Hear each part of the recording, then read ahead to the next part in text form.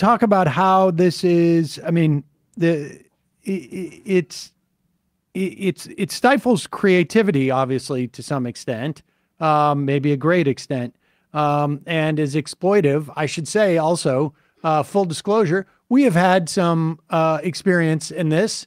We make videos, and I can't be too explicit about it because one of the things that happens in this situation is you're basically faced with the potential for a lawsuit, and you just don't dare. And you don't dare. And so you negotiate a settlement, and invariably that settlement will, I mean, this is all hypothetical, of course, would involve a, maybe a confidentiality type of thing about it.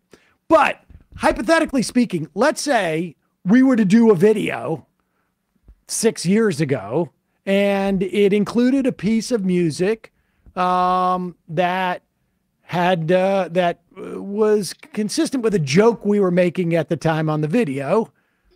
Somebody goes, not even the person who makes the music, but somebody goes and buys the rights subsequent to that. Then subsequent to that, they are scouring YouTube. They find the use of the music, and then they come in and sue. That, I mean, it's dreadful. I know. It's pretty dreadful. Yes. I will say we made 22, hypothetically speaking, in my hypothetical, I went to law school for a year. That video, it doesn't matter if you made 22 cents on that video. No, right? It's not like it's a statutory offense. Yep. Yeah. How is it that it got to that point? Like, I can understand if I'm exploiting someone else's copyright work, and I'm exploiting it for my own commercial benefit, and it is substantially or even considerably reliant upon that copyright work for what I've generated.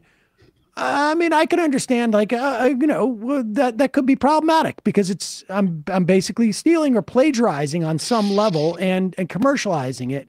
But that seems to be completely not even part of the equation. But what do you think about that idea that I am plagiarizing or stealing the value of it?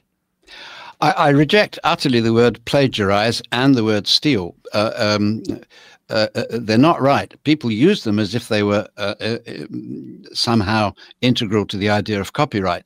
But, the 1976 Copyright Act, just like the 1988 UK one and the even lengthier European Union documents on this, do not mention the word plagiarism once. What we're talking about is infringement. An infringement, plagiarism, you can get punished for under codes of honor. I mean, you could be sacked or you can be shamed. Plagiarism, no. Stealing is also really the wrong word. The lobby groups of the movie and music industries have carried out a long campaign since the 1970s trying to persuade everybody from Boy Scout groups to school teachers that copying is the same as stealing. But it is not. It is not stealing because you leave the original object unaffected. It's not in any way damaged by your use of it, nor have you prevented anybody else from using it. And to steal something, you have to do either or both of those things, in my view. So I use the word steal. So it's a horrible muddle, and it has become really quite vicious. And it is indeed, I doubt whether anybody ever intended it consciously to turn out this way. But what it means, I mean, have you noticed the modern style in documentary videos where people are interviewed sitting on a bar stool you can't even see in a room with a black background? It's very common now amongst documentaries. It's got nothing to do with artistic choice. It's so that you do not have to request permissions for the painting on the study wall, right, for the book titles on the shelf, for the carpet, if it's to be distributed in Europe, permissions for the furniture. Furniture is protected in Europe, but not in the US, etc. It's just simpler when you're trying to show something about the real world to show an entirely fabricated one. Can you? Well, I just want to follow up on that. It's like, where is the rationale for that? And because very often, like, you're not only not diminishing the value of these things, you're increasing the value of it. Right. Absolutely. I mean, if I'm like, if you're shooting me in a documentary or whatever it is, and I'm sitting on a really cool chair, they may make some sales from that. I mean, if, there's a million examples of this. I mean, what is the rationale here? Because there is no, it just seems like a monopoly for no apparent reason. For no good reason. That's right. The way the copyright laws have been phrased and framed have created their own opportunities for making entire new businesses out of nothing. Trolling for rights, trading rights, venture capital investment in old songs, etc. It's got quite out of hand. And the reason that we have written this book is to tell people the way things are and really just ask, do you actually want things to be like that? Because the only way they're going to change is if new legislation is introduced. But you can't introduce new legislation without there being a large public discussion of these issues. And our view is that you can't really understand what the issues are unless you have at least some knowledge of how things got to be that way. Because searching for an intellectual rationale for this great ramshackle, sprawling thing called copyright is, I think, a fool's errand. It doesn't have an intellectual rationale. It has a history. And it's a history that's ended up somewhere that is remarkably like the circumstances of the late 17th century. My mother used to say you can't turn the clock back, and my word, we have turned the clock back. Can you give us a sense of how threatening an overhaul of copyright law would be to some of these companies and their bottom line, like Disney or some of these software companies like Microsoft as well? But we've also covered on this program Bill Gates's fixation with intellectual property within the context of vaccines. But in terms of those software companies and these big conglomerates like Disney, what would a overhaul do to their bottom line? Well, it depends how you overhaul it. I mean, obviously, if you did the sensible thing and said, no, copyright should last for the lifetime of the creator and then stop. And therefore, corporate copyright should last for a lot less than 95 years to correspond. Then for the vast majority of created works, it would make no difference, because the vast majority of creative works earn money, if they do earn money, for a few years at the most, and then become just historical curios. But it would make a difference for the big companies like Disney that continue to exploit almost 100 years later intellectual property, such as Mickey Mouse, that goes back a long way. I don't know how. I mean, I presume that it would, if you did, limit the length of term of copyright, it would reduce the prospects of earning license fees forevermore, and therefore somewhat alter the economics of the entertainment industry. But if that spurred the entertainment industry to invest more in younger artists rather than relying on forever farming their old favorites, I think that would be no bad thing. They obviously would object to it, and there'd be very powerful arguments because they've got lots of money with which to employ very clever lawyers. But I think it is really worth thinking about as to whether copyright ever needed to be as long as it has become.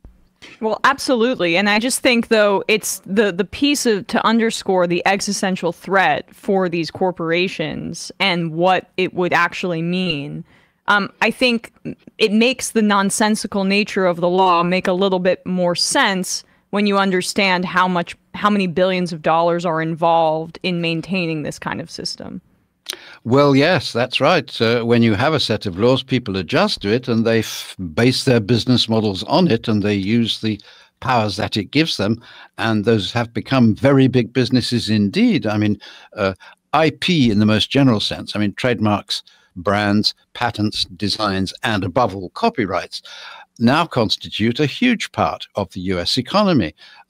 Some have come up with truly amazing figures. I'm not an economist and I don't guarantee these numbers, but I have read somewhere that copyright-related industries in the US account for about 20% of employment. Wow. Yeah. I mean, I don't quite know how that number's put together, but it's a very large part and a growing part of the US economy, and indeed of the world economy, as we consume. I mean, I know we keep on consuming bigger burgers, but actually, proportionally, we keep on consuming more and more, how should I say, virtual goods in the form of TV and movies and songs and online newspapers and social media and TikTok and so forth constitute a larger and larger proportion of our activities and expenditures.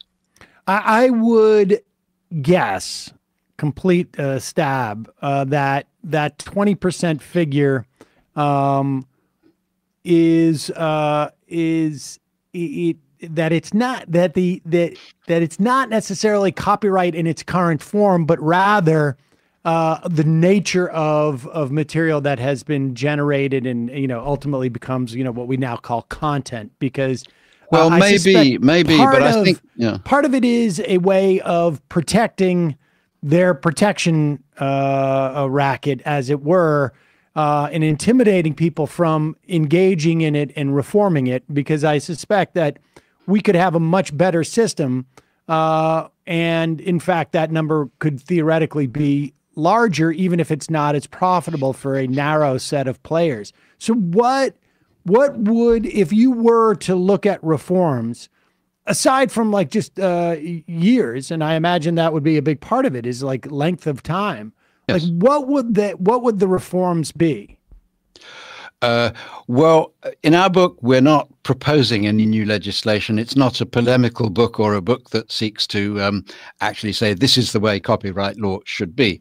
So I do want to make that clear. It is a history of how we got to be where we are, and also a rather irreverent account of the not very respectable ideas and arguments that are used to prop up the current system.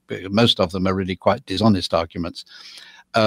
But yes, length of copyright, the duration, the term of copyright is what creates the high valuation of very successful works.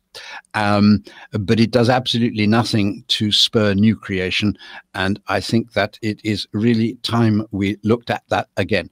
The second thing that really should be looked at again is, what do we mean by a corporate copyright? How can an employer be an author? I mean, it's an abuse of the language to an employer. He isn't, and he knows he isn't. He just owns the rights. But in copyright law now, not just in this country, but worldwide, that word author has ceased to mean a guy who writes. It means the owner of the rights. And that's a perversion that needs to be turned back. And we need to say, well, is copyright law about keeping creators from begging on the streets, or is it about something else? And how would that, I mean, let's say we did institute that. Like, what would be the sort of knock-on effects of that? Would it simply point people to a certain reality that might then inspire a different regime for someone who is an author versus one who is, obtained the rights? Well, it might and it might not, because people can be very devious. I mean, for example, the rights to the book that we're talking about now belong to me and Alexandre Montagu. But in order to get published, of course, we've signed a contract with the publisher in which we license that publisher to exploit the copyright in all possible ways for the duration of copyright. So it really comes to the same thing as the copyright in the book belonging to the publisher and the publisher belonging to a corporation, etc. So no, I think we would have to think very carefully about how to, or what we would want the outcome to be, to curtail corporate control of individual creators, so that at least some agency and some better deal emerges from it for actual authors and creators and artists. It's not easy to do, but that's what we ought to be talking about.